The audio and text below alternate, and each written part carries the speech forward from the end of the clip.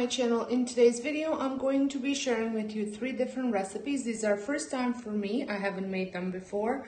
And they are Asian style chicken wings, jalapeno pepper dip, as well as stuffed sweet red peppers, small red peppers. So a little bit, well, they're not going to be only red because I couldn't find just red, so mine are a mixture of colors.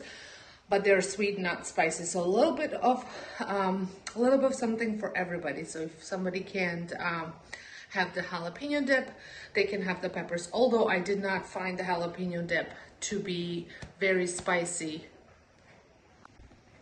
when I tried it before at my friend's house.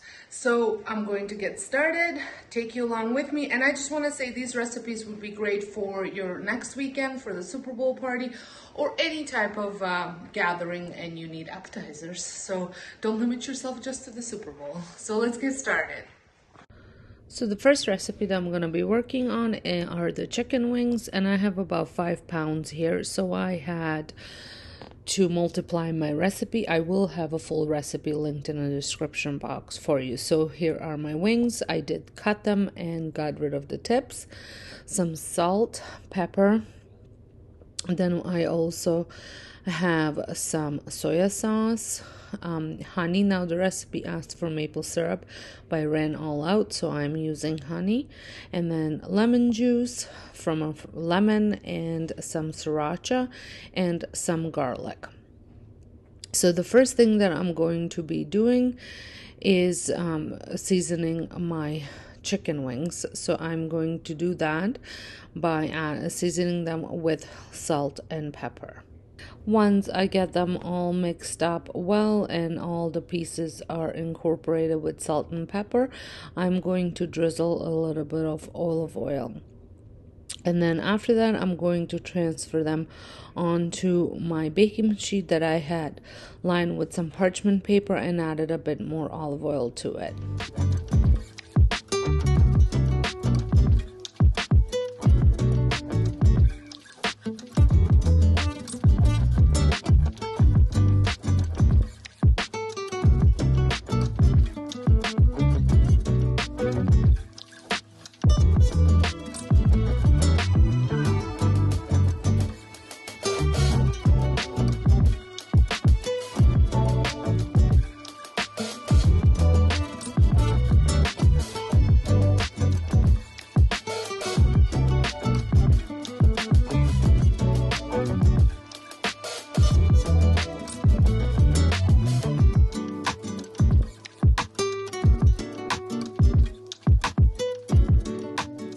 You want to make sure that they are not overlapping, so that way they can cook evenly.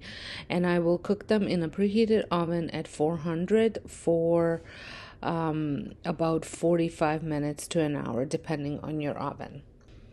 And while that's cooking, I'm going to get my sauce ready, and I'm going to add the rest of the ingredients in here and bring it to a boil and then simmer it for a little bit. So that includes lemon juice. I already pressed my garlic into the pan. I'm going to add my sriracha, my soy sauce, and honey. You want to make sure that you are stirring it continuously so it doesn't burn. I am using a wooden spoon, and then I did switch into a whisk.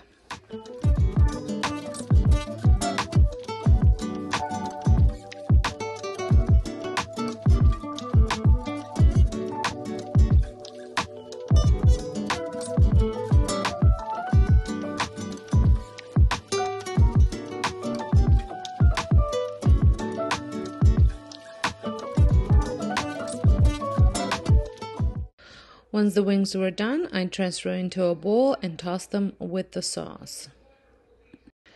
These were delicious wings, fall off the bone. For my next recipe, I'm going to be making a dip, and you need a full block of cream cheese, jalapeno peppers cut up, some shredded cheese. I use marble, but you can use cheddar, some bacon. I used our homemade, and then also some spring onion, then Parmesan, some mayo and sour cream, and then also some garlic powder. So the first thing I'm going to do is I'm going to cook my bacon. I'm not going to show you that because that's pretty straightforward. I'm just going to saute it. And then I'm going to take, while the bacon's cooking, I'm going to take aside a little bit of ingredients. So a little bit of cheese, a little bit of Parmesan cheese, and a little bit of scallions, and I'm also going to add a little bit of jalapenos, and I'm gonna set that aside, and then I'm going to get a bowl and mix the rest of the ingredients together in it.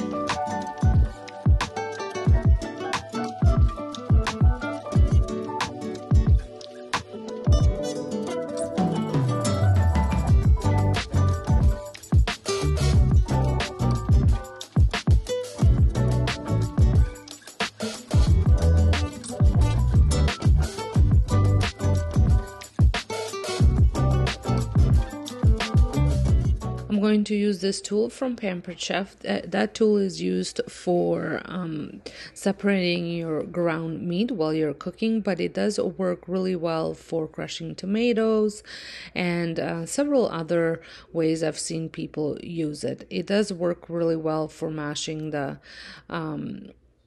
cream cheese, especially if your cream cheese is not fully at room temperature, which mine wasn't. And that's another thing I forgot to mention. You want your cream cheese to be at room temperature. So once I have this all mixed up well, I'm going to add my bacon, which has now been cooked. And I wasn't looking for the crispy bacon. I did set a little bit aside in that bowl with the ingredients that I set aside, and then the rest I just put into this bowl, and then I mixed it a little bit more.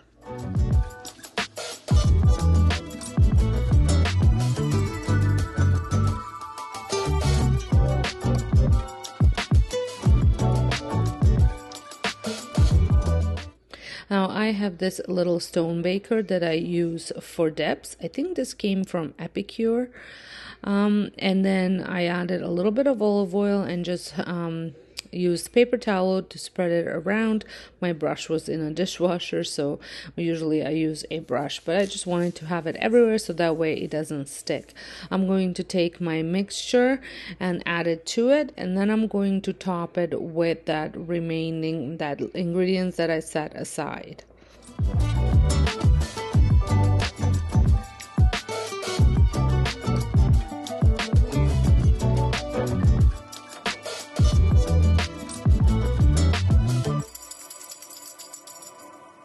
Once all this is ready, I'm going to bake it in an oven at 375 for about 20 minutes, just until that cheese is bubbling. This one is definitely a keeper, and we used pita rounds to dip in. Last recipe that I'm going to be sharing is definitely the easiest. You need some Parmesan, some cilantro, some spring onion, and a whole thing of Brisane cheese, as well as some small red peppers. Now, I did call for red ones. Unfortunately, the only ones I could find were the mixed colored ones. But the first thing that I did was mix all of my ingredients but the peppers together. And then once it was together, it was a little bit on a drier side, I found, which was no big deal. I just needed to use a spoon and my fingers to fill in the peppers. So once this was all incorporated and mixed well together, I cut my peppers in half, getting rid of the stem, and then I stuffed them with this mixture.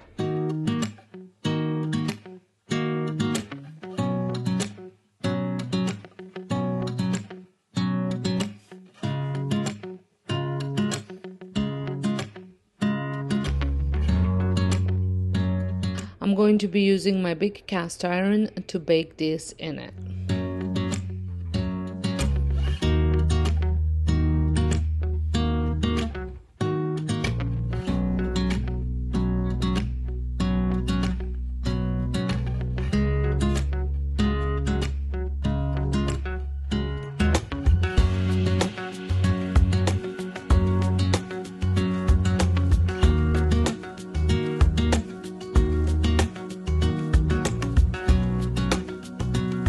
I did cook mine under a broiler for about 5 minutes.